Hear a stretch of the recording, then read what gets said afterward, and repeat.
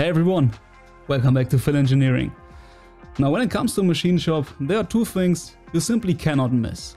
The first thing is a milling machine, which we already took care of in the previous video series. And the second thing, you may guess, is a lathe.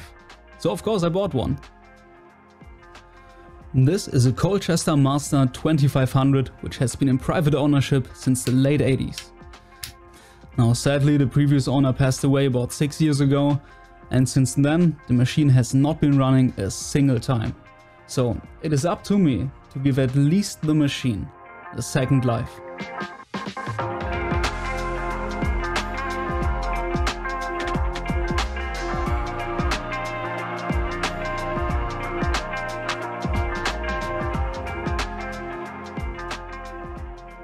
First I'm going to remove the backsplash so we can take a better look at the machine itself.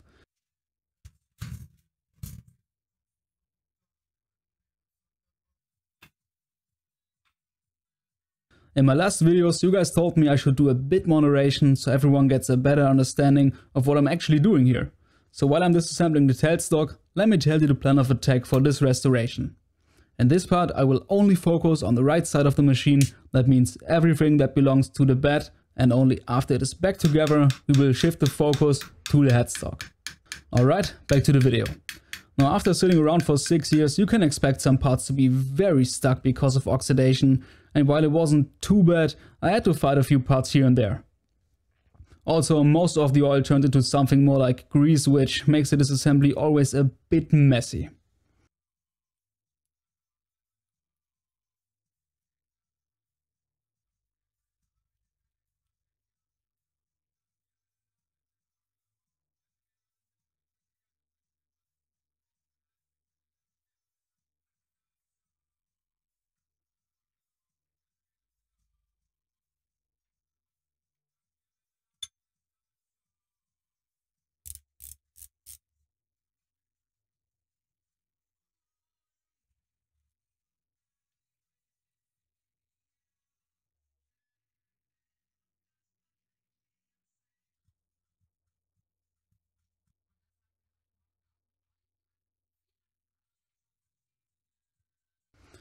Let's pull the tailstock off and put it onto the workbench.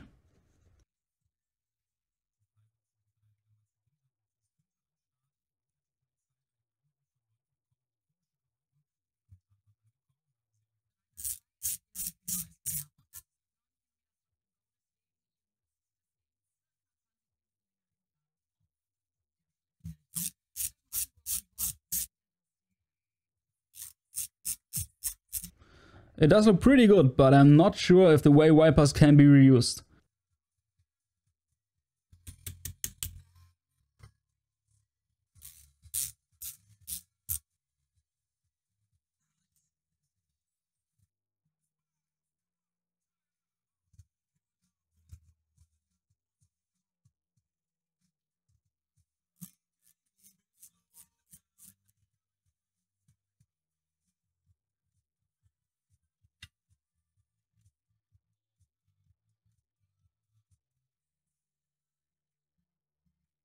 Pulling out the quill was not possible at first because of a stuck part, and it took the rust remover a few days to do its magic. So don't be surprised if you see this part still being assembled later in the video.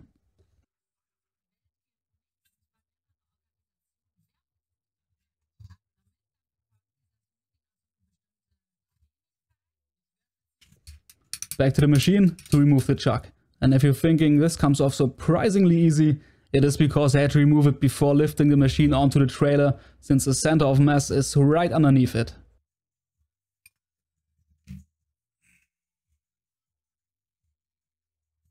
Now we can start working on the carriage, first by removing the quick change tool post. And I will not reuse it because I don't like the design. I have something different in mind for this lathe.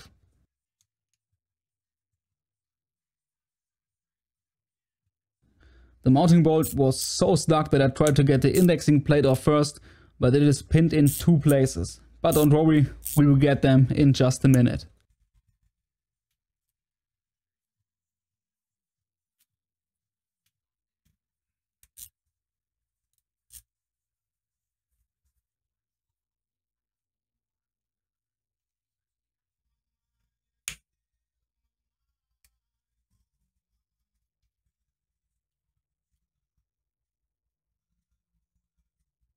The handwheel was also stuck, so I'm very carefully hitting it with the hammer while trying to give it a bit of support so the lead screw doesn't bend.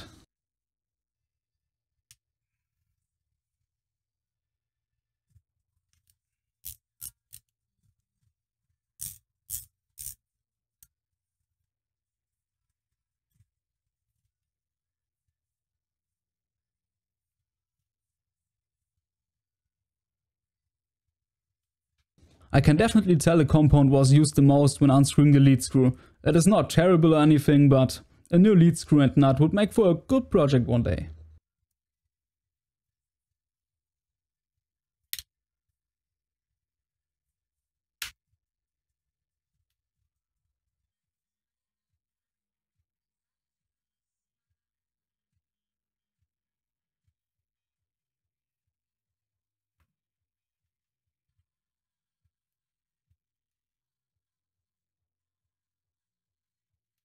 After removing the gib, I need to turn the compound upside down because the lead screw nut blocks the top from sliding off.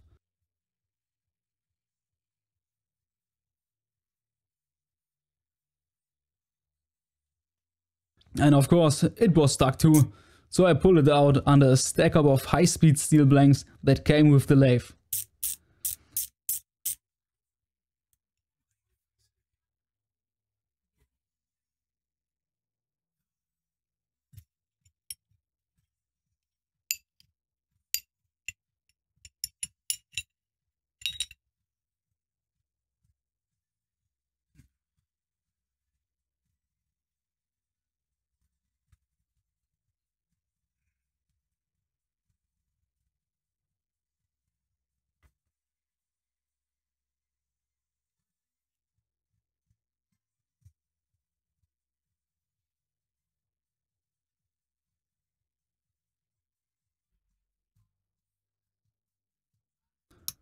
Let's pull out the big guns for getting these parts of the compound.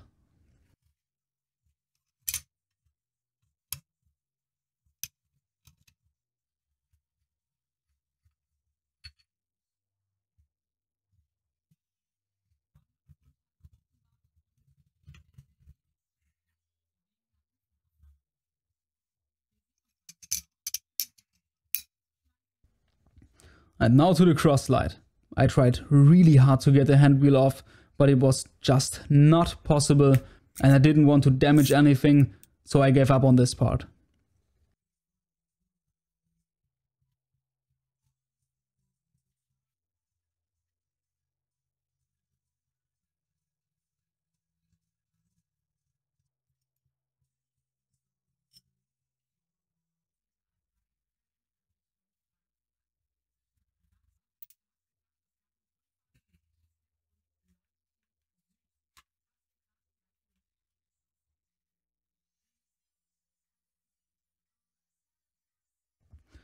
The disassembly of the cross slide was something I was a bit afraid of because it behaved so strange that I almost didn't buy the machine. I thought the lead screw could be damaged, which would be an absolute nightmare. And look how much play there is where the lead screw should be held captive. I wonder what's going on there.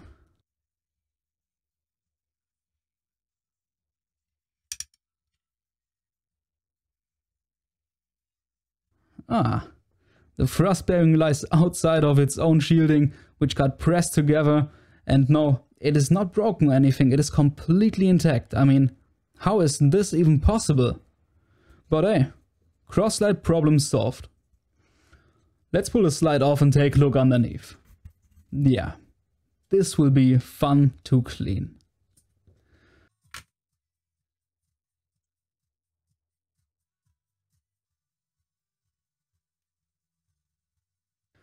One feature that I really like about this cross slide is the two-piece nut construction for removing any backlash of the lead screw. I will show it in more detail in the next part when everything is clean again.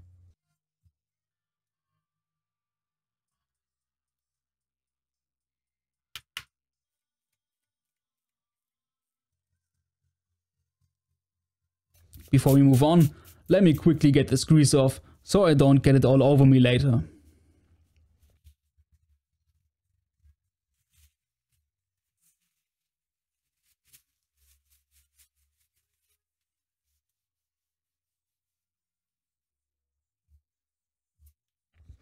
Alright, in order to get the apron off, the lead screw, feed rod and clutch shaft need to be pulled out, which are held in place by this end bracket.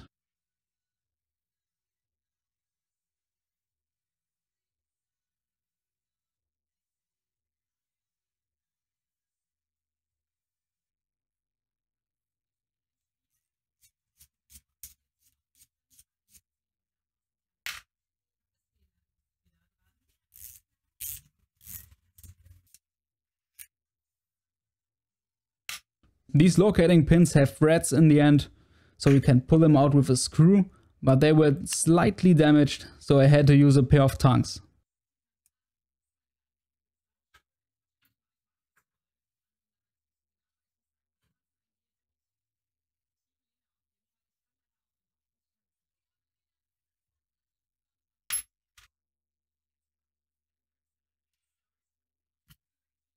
Now we can just pull out the lead screw, which will be an absolute nightmare to clean.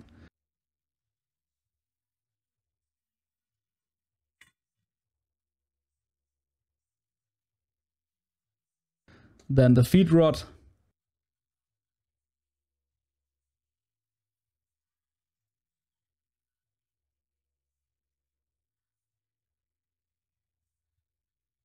And lastly, the clutch shaft.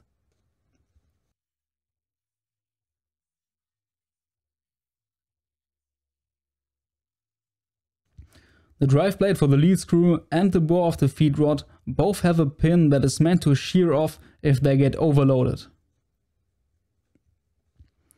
For a somewhat safe removal of the apron, I stacked up a few pieces of wood under it and slowly lowered it with the mounting screws.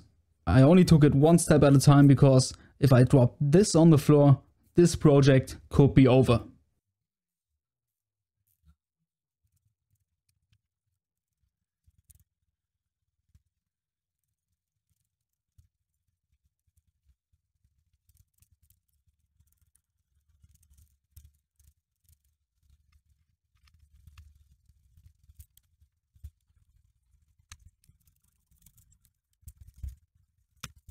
But everything went as planned, and by removing a few pieces of wood, I got enough space to clear the gears and get it off the machine.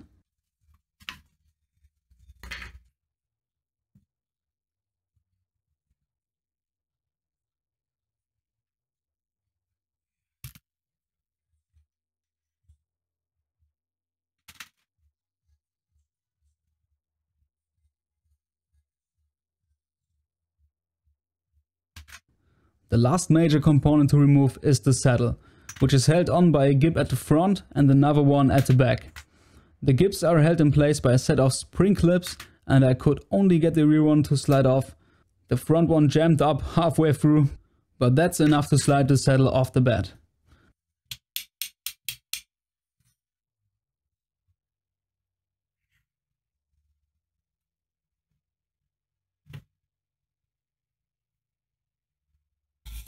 Oh, and of course it is fantastic to put a tripod right where you need to walk while handling heavy stuff. Here you can see the spring clips I talked about. The screws also hold on the guide rails, so this is coming apart pretty fast now.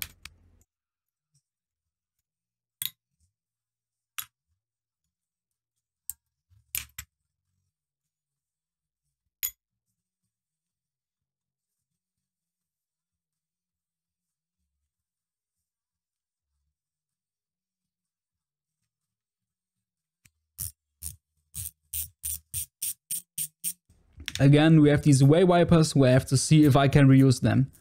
They have springs inside to press them against the waist, which is actually a really cool design.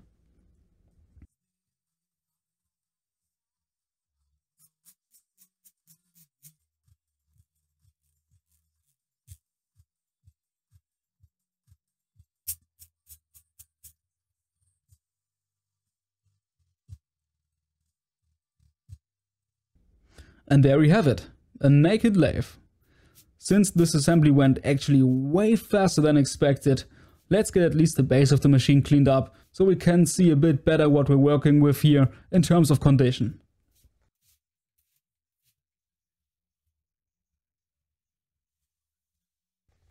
For cleaning, I'm always following the same plan of attack. spray everything down so it can take a soak for a while, and then it is time for some elbow grease. Precision surfaces only get touched with towels or rags, never with Scotch-Brite or something that could even remotely be abrasive. That would be a nice way to destroy your machine. Of course, this takes ages with only using soft stuff, but it is worth it.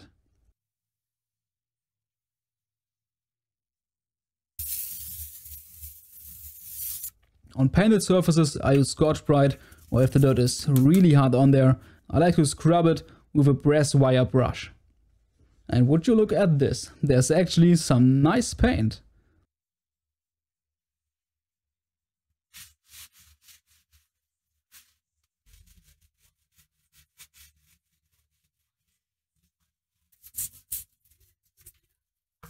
And you have to admit, it is quite satisfying seeing all this stuff coming off in one wipe, just like in those commercials. And I have to say, this is already looking extremely promising. I don't think this machine had a hard life. The last thing we're going to do is cleaning the headstock. My spray bottle is about to die, but I don't care.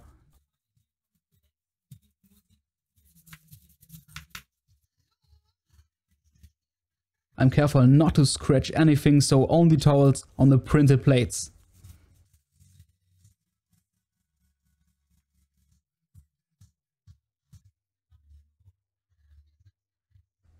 And this is how it looks after I clean the rest of the machine. Don't know about you, but I think buying it was the right choice. So this about wraps it up for this part, but I'm extremely stoked to get it back together. I think it will turn out amazing. Now this video was a bit shorter, but in the next one we have a lot to do, so stay tuned. I really hope you enjoyed following along, and thanks for watching.